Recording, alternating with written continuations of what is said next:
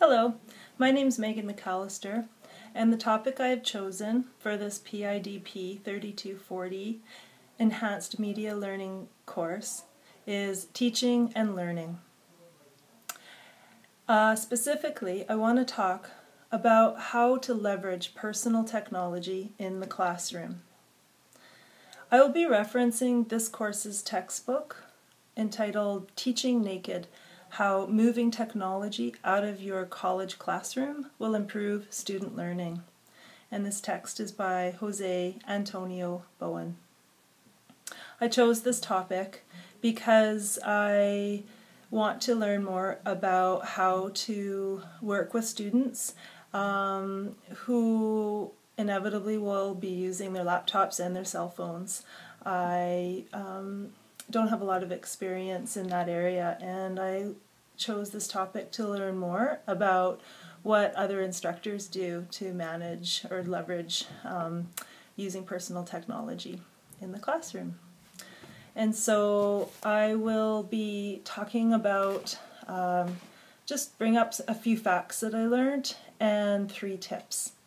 So the question at hand is, as an instructor, what do you do with the technology that students bring to class, such as laptops and personal cell phones? I learned that students actually don't multitask. They can move from one task to another very quickly, but doing 2 things well at once is proving to be just not possible. So another fact is that it is really challenging to have students stop using it. A third fact is that it's very hard to enforce the rules around the use of technology in the course.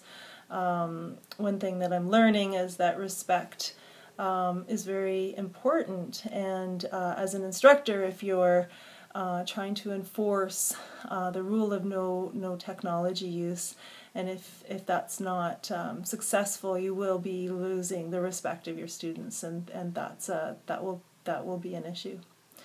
And so I want to just discuss 3 tips that this author talks about, and the first one is around that theme of respect. So respect students enough to make the class interesting and worth the time to stop texting. So this is around making sure that your classroom is in fact engaging and interactive and interesting, and in that way the students won't be bored or turning to their personal technology just a way of getting through the class. And so one idea to find out if your class is engaging and interactive and interesting is you can follow students on Twitter and just kind of see what's being tweeted about your course, and hopefully they will be tweeting something great about your course. A second tip is make some use of technology in class, but have consistent policies. This shows that you get it, as an instructor. You understand how sharing an experience is so important to students. They really want to know that you get it. And so some ways to do this is you can